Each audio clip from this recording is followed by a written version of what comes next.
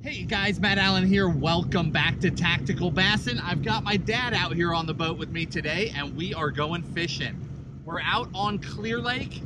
It is the middle of summer. It's a true summer pattern. So we're going out throwing a jig and a worm. We'll throw the shaky head, we'll throw the wobble head, and we'll throw a true jig, searching for those deeper fish on the ledges, outshore edges, rock piles. It should be really fun.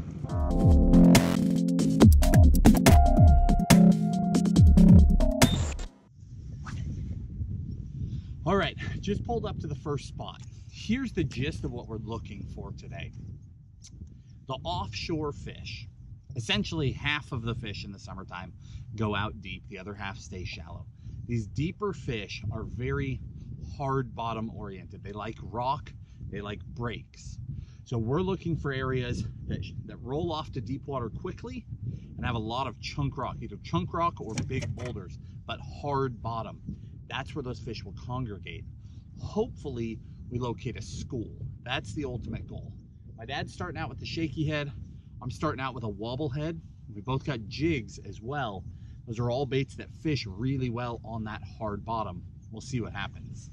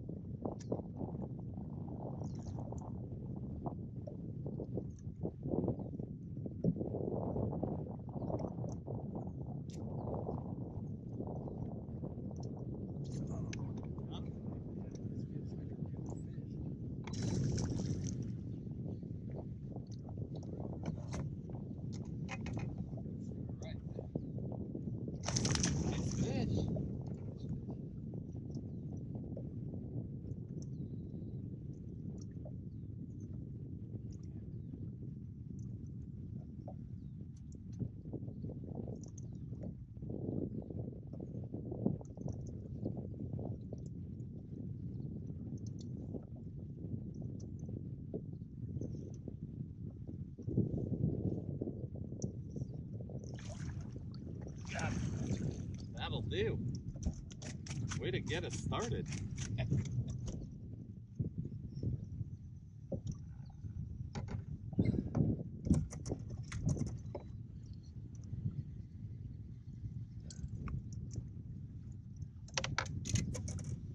That one there came on the shaky head, June bug worm.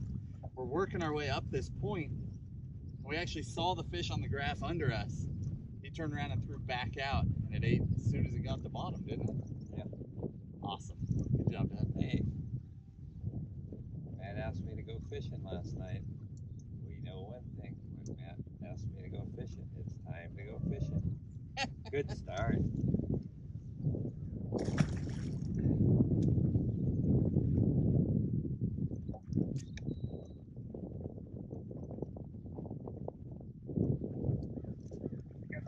Oh, geez.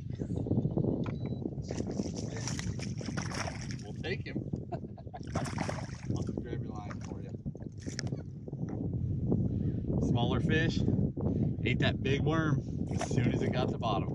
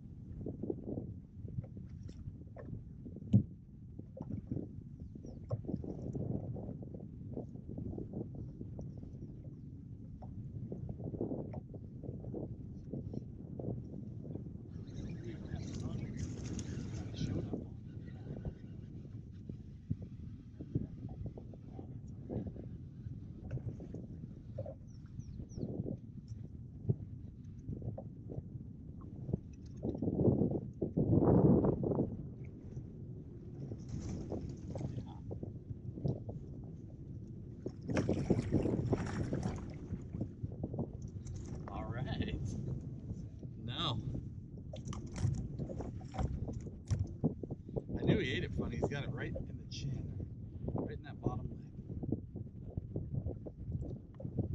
Nice fish. So this is only the second day back on Clearlake. Brought you guys out both days. The first day we went up, fished farther up the lake, fished a lot of grass. Today we're after that second group of fish. We're fishing out deeper, we're fishing rock, and it's working. We pulled up on 2 spots, we caught fish on both spots. And again, we have not been out here for months and months and months. We were gone the entire spring. So it's not that we're pulling up on perfect spots where we know there's fish. It's that there's an equation in the summertime. If you can find hard bottom, if you can find rock, and you can find it where it breaks to deep water quickly, this is a very high percentage area to hold fish. So you can identify those on a map. You can identify them by looking at the shoreline. You know, if you see a bunch of rock up on the bank, a bunch of natural rock, odds are that natural rock is in the water too. So there's a lot of ways to identify those areas besides time on the water that will really speed up the learning curve and get you around fish quickly.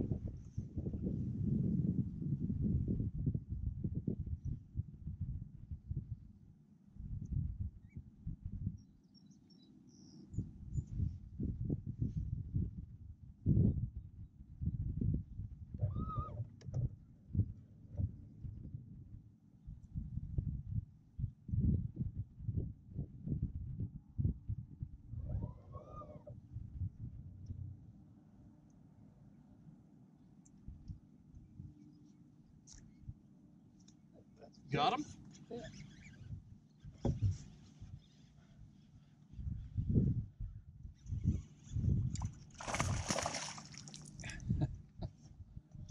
Plucked me right off the rock, didn't he? Yeah, he did.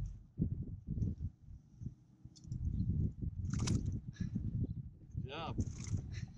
Come on.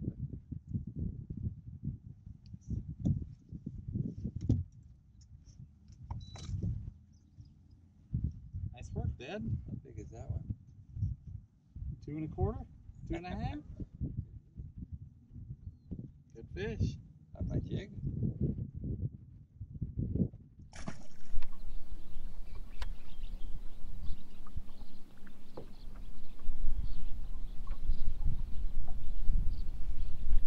Bit? No. I did.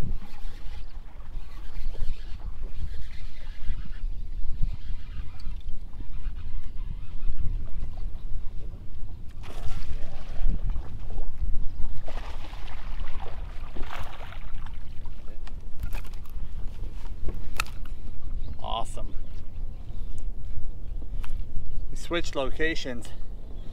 Started blowing pretty hard, which is no fun to be out in those waves getting beat up. So we came to a more protected area, but still on a rocky ledge. Just reeling this along the bottom, steady retrieve. Most of you saw the video where maybe a month and a half ago we went in depth about how to throw a wobble head. Just steady retrieve along the bottom, bumping over the rocks, and those fish just come up and stop it. It's an awesome way to catch them in the summer.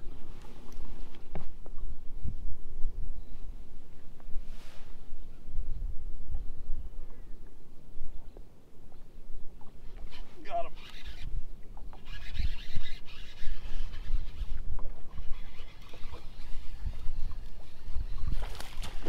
Nice fish.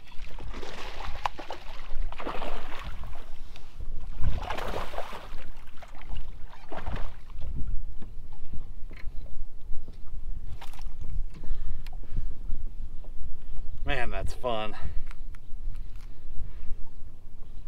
Awesome. Hook up a little. It's great, but they can throw it. You gotta put a lot of pressure on it. Oh my goodness.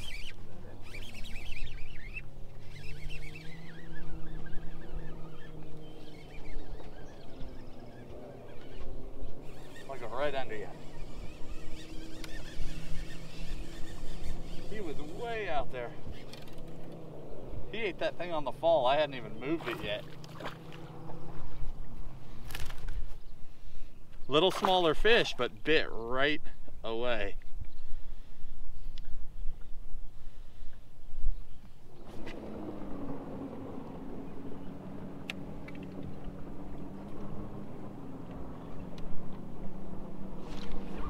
Oh, I lost him.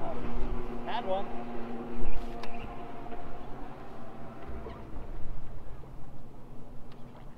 Bummer. He balled me up too.